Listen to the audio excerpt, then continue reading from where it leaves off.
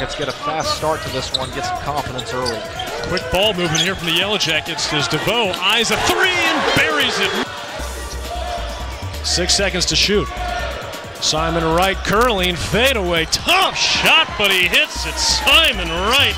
Shot 50% from the field last season when he was on the court, and that's the big thing with him is getting on the court. You see a block there, starts the break. Here goes DeVoe. Sweet as sugar, Mike DeVoe. Said it's been tough to come by early on. Here comes DeVoe, a little look out to the corner. Now he heads inside, and Evan Cole with the extra pass.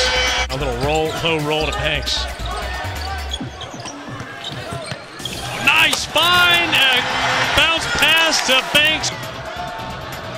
Parham pressing on McIntosh here, and potentially a steal. Khalid Moore knocks it loose. It's Moore on the other end. He lays it in, the glue guy. Here comes Elon the other way. Nice rim protection by James Banks.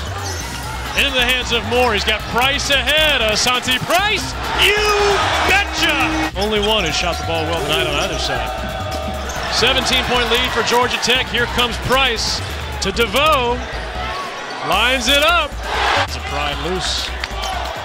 Shot clock winding down. Here's Bubba Parham. Got it! Bubba Parham! Zion Williams, R.J. Barrett, and all those guys. So you could argue with the freshman that returned, he might be the most experienced sophomore in the country as finally a three-pointer falls. Knocked down 6 triples. So certainly capable of knocking it down from beyond the arc. Khalid Moore with the answer. Winner is no good. Rebound to Tech. And after flying helicopters in Vietnam during the war, and it is Veterans Day, Moses Wright, a two-handed jam. Georgia Tech takes down Elon in their home opener, 64-41.